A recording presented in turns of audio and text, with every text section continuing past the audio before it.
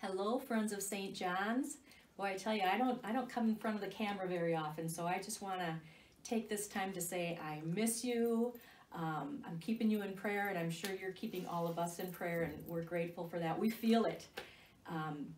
Father John, in his homily yesterday, he was talking, inviting us to pray together as a family, and so I have some of my family here, some of my staff family. Rachel is here with me, and Kelly is here today too. You don't have to turn that. Oh, she did. She did. Cool. All right. So we're going to talk about praying together as a family. Now, you might have young teens or young children at home. You might have teens, or maybe you just have a spouse that is home all the time now. You're not used to, but things are just a little bit different now, and it's hard to keep order in our lives, and maybe things are a little chaotic. So I'm going to be with you throughout this day a couple of times in hopes that maybe we can connect a couple of times in prayer and maybe establish a bit of that rhythm of prayer. I like to do mine at home. When I'm at home, I like to be in my piano room in my rocking chair. So I'm pulling that here, and I'm in my happy, comfortable, relaxed space with some light. Maybe you have a space at your place too that you can find that's good for all of you together as a family. So this morning, I'm starting my day reflecting on the first reading of the day from the Acts of the Apostles. Let's start in the name of the Father, and of the Son, and of the Holy Spirit. Amen.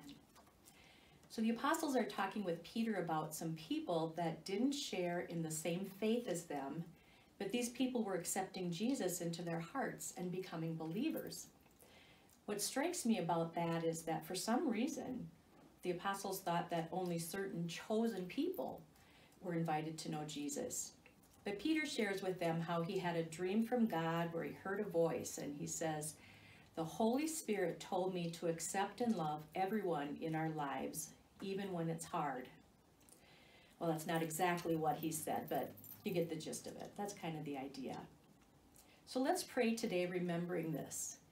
The Spirit tells us to accept and love everyone in our lives, even when it's hard.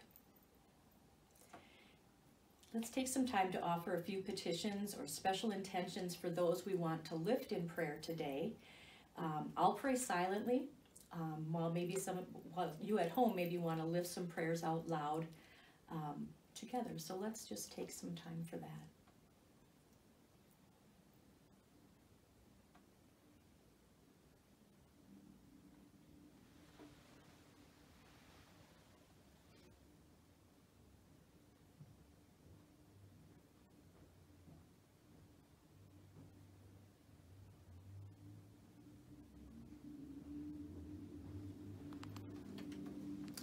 Now, let's give thanks for this day. We'll lift all our prayers together that we just shared. We'll lift them together and give them to God, who hears us as we pray. Our Father, who art in heaven, hallowed be thy name. Thy kingdom come, thy will be done, on earth as it is in heaven. Give us this day our daily bread, and forgive us our trespasses, as we forgive those who trespass against us. And lead us not into temptation, but deliver us from evil. Amen. So I ask you to join me again today. Maybe you'll have lunch around noon, maybe earlier or a little later, but we'll touch base again in prayer, and I'll have a question for you to talk about together when you're with your family. So have a great day.